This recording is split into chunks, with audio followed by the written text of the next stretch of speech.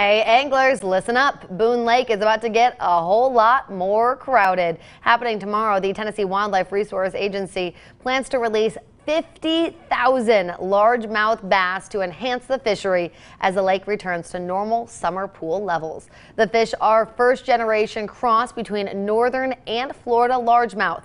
Wildlife agents will release about half of the fish into the South Fork Holston River arm of the reservoir. The rest will be released into the Watauga River arm. Again, this is all happening tomorrow.